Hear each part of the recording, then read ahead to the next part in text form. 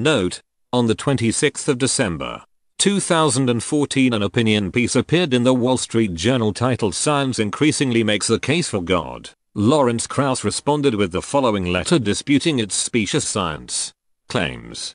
Unfortunately, the editors of the W.S.J. failed to print his response. Since then, the opinion piece has gained traction on right-wing and religious websites, spreading inaccuracies and misinformation. Lawrence's letter corrects the record. By Lawrence Krauss. To the editor. I was rather surprised to read the unfortunate op-ed piece "Science Increasingly Makes the Case for God," written not by a scientist but a religious writer with an agenda. The piece was rife with inappropriate scientific misrepresentations. For example, we currently do not know the factors that allow the evolution of life and the universe. We know the many factors that were important here on Earth, but we do not know what set of other factors might allow a different evolutionary history elsewhere. The mistake made by the author is akin to saying that if one looks at all the factors in my life that led directly to my sitting at my computer to write this, one would obtain a probability so small as to conclude that it is impossible that anyone else could ever sit down to compose a letter to the W.S.J.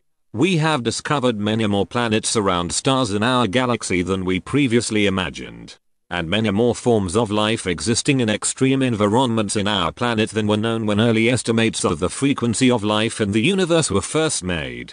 If anything, the odds have increased, not decreased.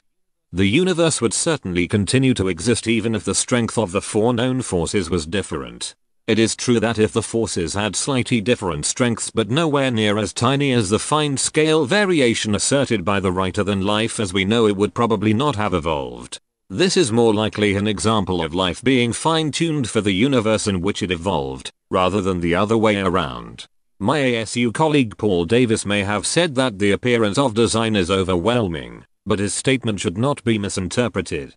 The appearance of design of life on Earth is also overwhelming, but we now understand, thanks to Charles Darwin, that the appearance of design is not the same as design. It is in fact a remnant of the remarkable efficiency of natural selection. Religious arguments for the existence of God, thinly veiled as scientific arguments, do a disservice to both science and religion. And by allowing a Christian apologist to masquerade as a scientist, W.S.J. did a disservice to its readers.